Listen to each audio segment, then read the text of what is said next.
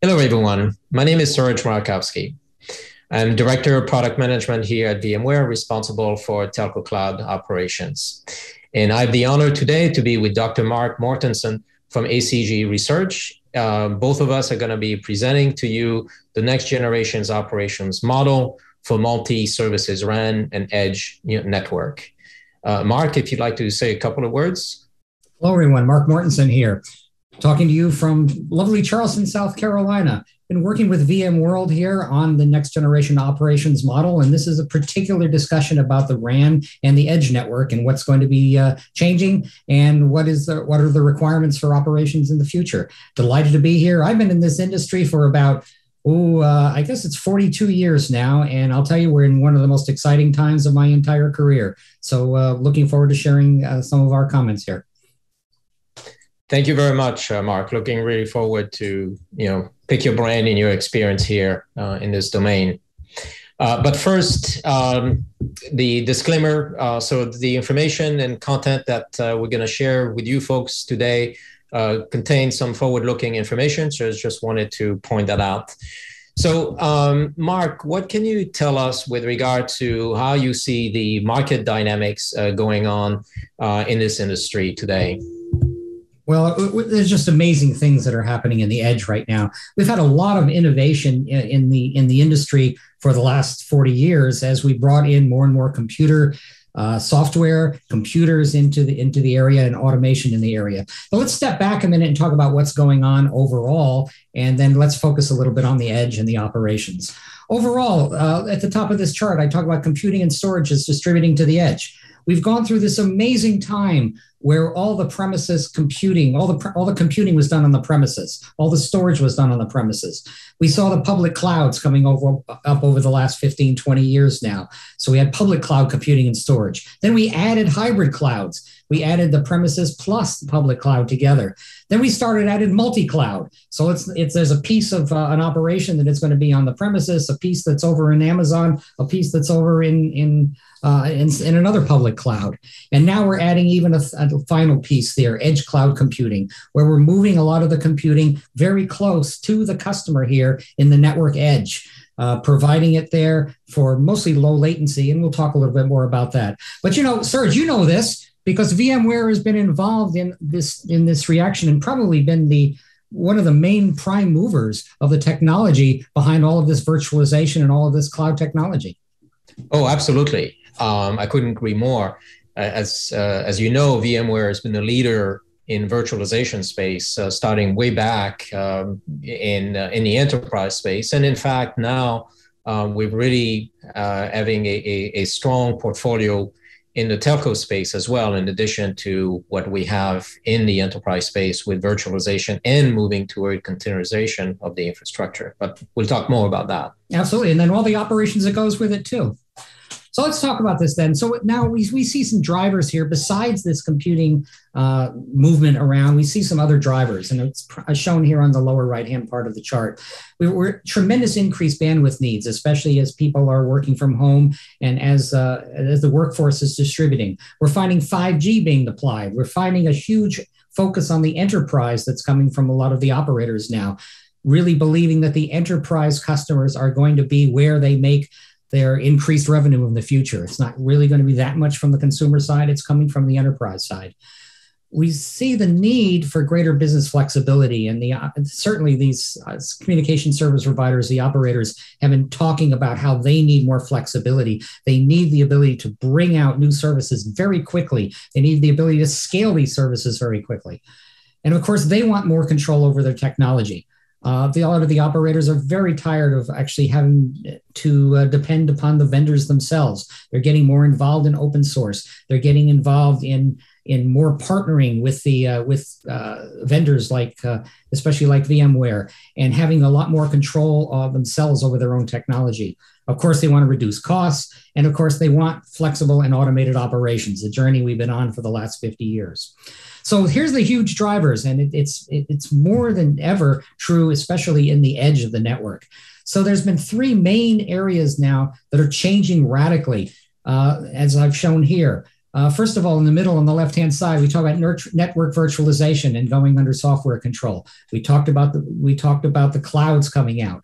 So how are we using those clouds? We're going from what's on the left-hand side of this particular box, talking about integrated hardware, software, network functions, and network elements. You'd buy a box from a vendor, and you'd buy an element management system maybe, or maybe you just use command lines and configure that box.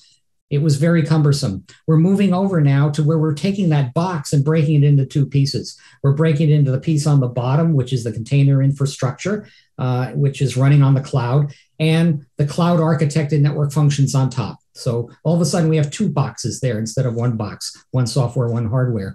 And we're taking those EMSs and MSs and putting in these what we call software defined network controllers, which have a lot more functionality and a lot more direct control with a lot less human interaction necessary. So that's kind of the first thing. The next thing is network equipment disaggregation. So those individual boxes are being disaggregated both horizontally and vertically. Horizontally, we're seeing it happen in the boxes breaking into multiple boxes. It's shown here as hardware 1 plus hardware 2. So all of a sudden now what used to be one box is multiple boxes. Sometimes they're open source hardware. Sometimes they're often they're open source hardware. We're seeing that especially in things like the ORAN and the VRAN areas. We're seeing that in a lot of the transport gear as these transport boxes are disaggregating into multiple ones. We're seeing a vertical disaggregation also as the software that used to be intrinsically in the hardware is being pulled out again and is sitting there on top and open some as an example of open source or an open programming environment that others can come in. And similarly, control disaggregation, even in real-time control in things like the ORAN and things like the RIC, if you're familiar with the RIC, the near real-time and real-time control system for the RAN networks. So we're seeing what used to be one box all of a sudden is disaggregating in multiple horizontally and multiple vertical areas. And lastly, we're seeing, however, although we're talking about lots of more boxes, we're also doing some aggregation here as these special networks and the general network. You used to have special networks if you had very high QoS requirements or special QoS requirements. When I say QoS, I mean quality of service, of course. So now we're going over to what's called a slice network. It's a single network with elements that are shared among all the customers and all of the users and all the services. Yet you're able to slice up that network into different parts that have different QoS characteristics. So you can provide very low latency to some customers, very normal latency, but very cheap service to other customers for things like IoT, or very, very high bandwidth services to the customers that are needed. So there's both a disaggregation and an aggregation going on at the same time. And it's really all kind of amazing what's going on with all of this. Yes, indeed. And in fact, with this disaggregation that is taking place with hardware and software, combined together, there's greater complexity as a result of that. And what do you think is necessary from an operational standpoint to be able to manage all of that, all of those different piece parts, hardware, software, and such? What do you see out there? Well, I see kind of like 5 major things that need to change here and some new requirements that are coming out. First of all, it is more complex. It was complex to begin with. It was difficult to begin with, and it's even getting much, much more complex, which is why we're going to need an awful lot of automation here. So the first thing we need is integrated management.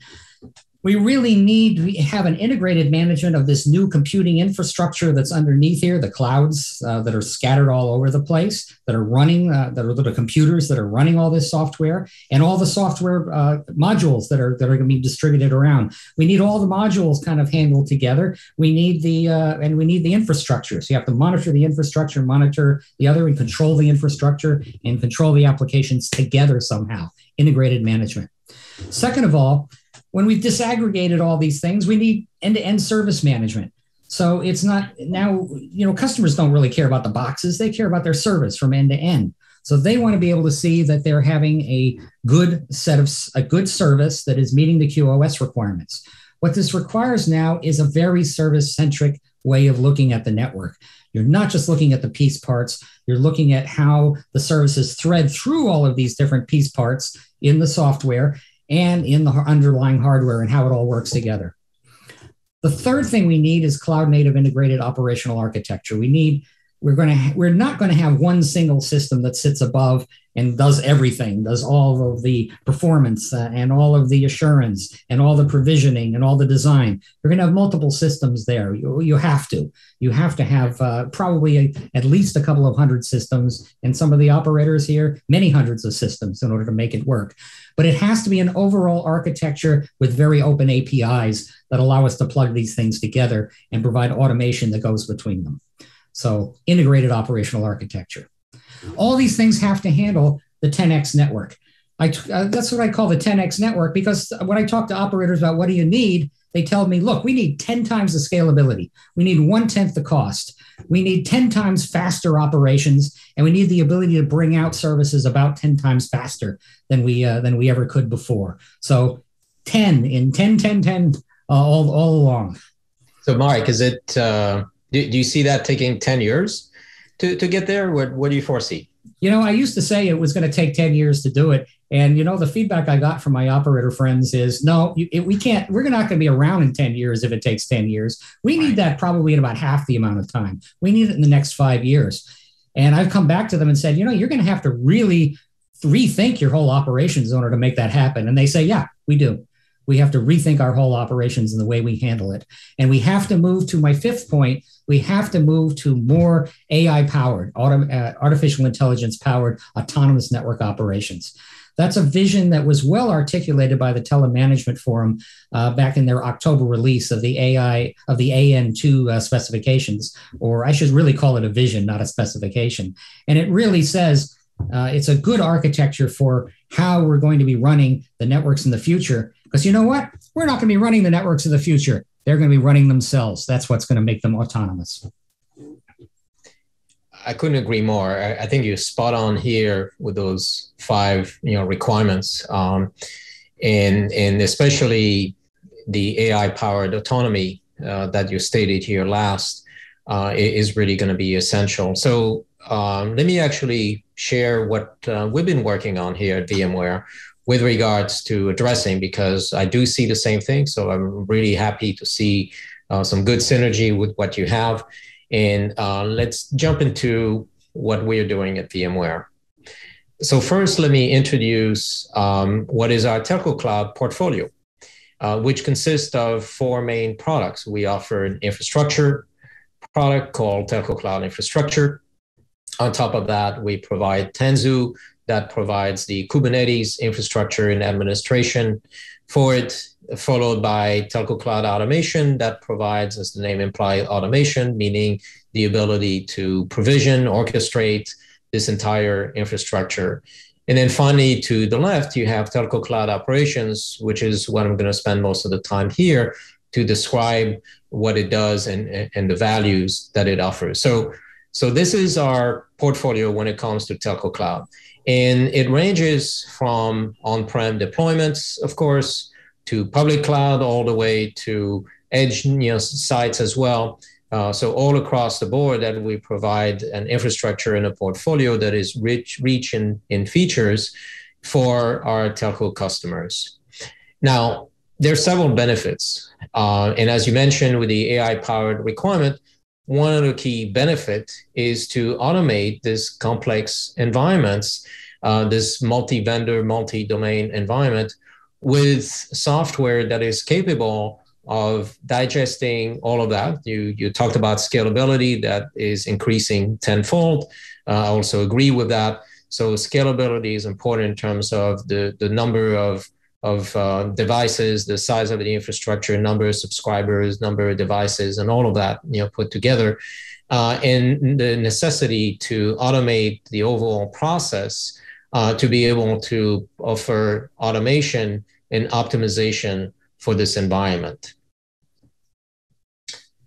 And all of that is done from an end-to-end standpoint. So going a little further into what Telco Cloud Operations provides is we focus on 3 main areas in terms of the management. We focus on the fault management, the ability to automatically identify faults, to root cause them, on the performance management side in a similar fashion, being able to root cause those performance bottlenecks. And then third is the configuration management. What do you do all of that? How do you ensure that you have a stable infrastructure that we offer to our customers on which services are put on top? Now, we focus not just on the virtualization space, but we also provide assurance in the physical infrastructure as well. So such as your transport, network. So the ability to go across and truly to provide end-to-end from your transport to your core and later into the RAN. That's so important, right? Really end to end. And I see a lot of elements here that are, some are virtualized, some are physical. And this is a real world example, right? It is. And in fact, I'm going to show you an actual use case, of this. So what we're looking at here is an example of an infrastructure from your physical layer at the bottom with your routers and your switches, your virtualization layer that also includes some VMs and Kubernetes and CNFs and so forth, and then services, above all of that.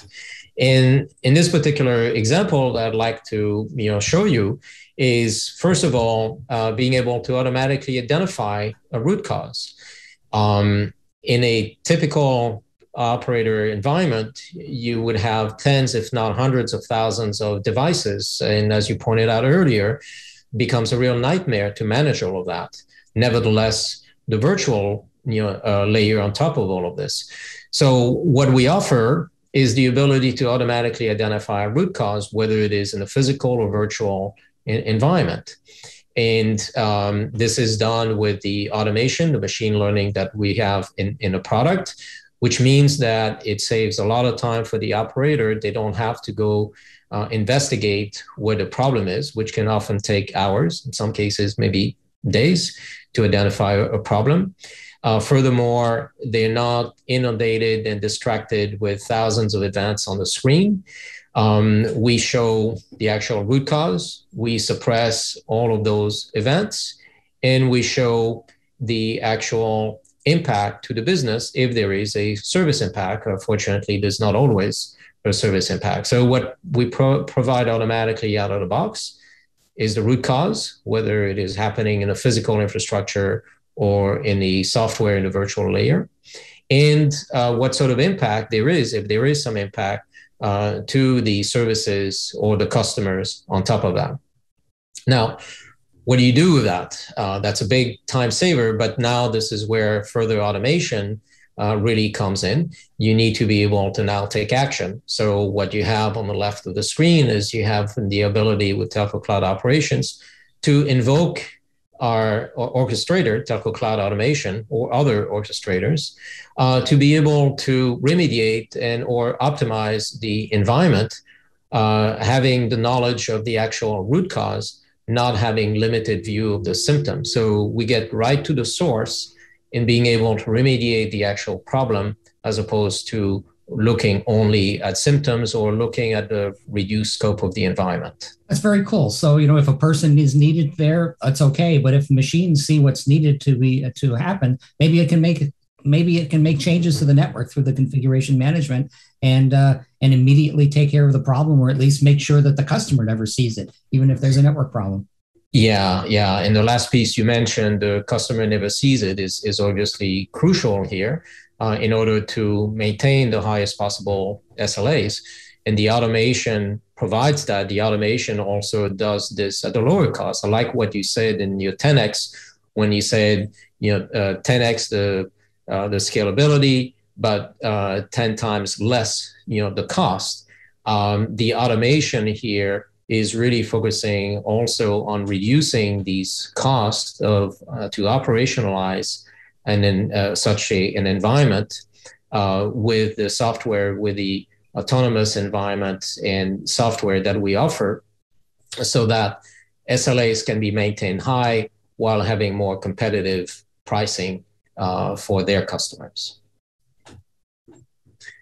So when we put it all together, you have a rich portfolio from infrastructure to automation and operations, all of that offering a single pane of glass that shows across the infrastructure and provides insight into the infrastructure is number one.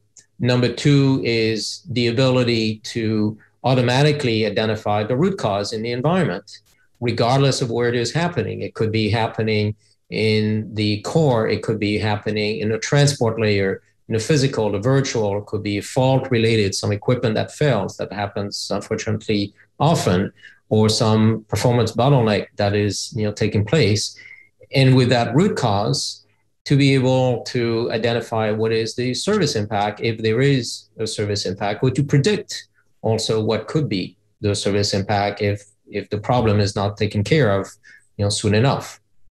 Now, when you put one and two together, what you get is the ability to offer protection for the services and offer a high level of quality, because with the automation, with the closed loop action, the ability to automatically identify root cause, what we're able to do with our portfolio is to really control and optimize this infrastructure to provide the necessary resources for the applications and services that are running and depending on this infrastructure, and to continuously optimize, to continuously optimize the infrastructure in order to, one, provide highest possible SLAs, two, at the lowest cost, and doing this automatically providing a service protection that is unique to the market.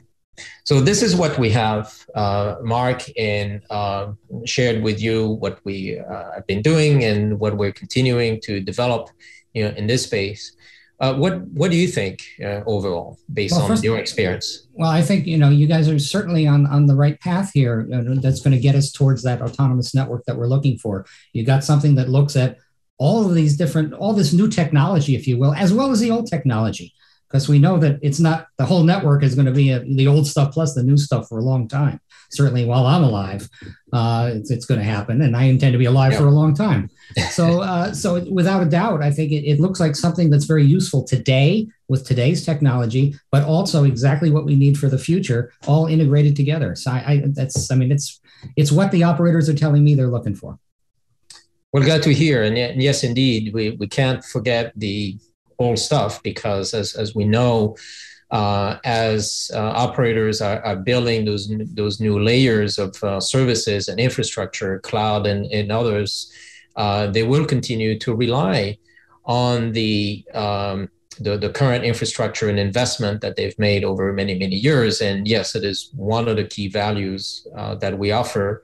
For example, we support over 4,000 different types of devices out there. So we have a very rich solution able to manage the operations, whether we're talking about a legacy infrastructure or something that was just rolled in today to monitor the latest services. And I know you spoke a little bit about O-RAN earlier.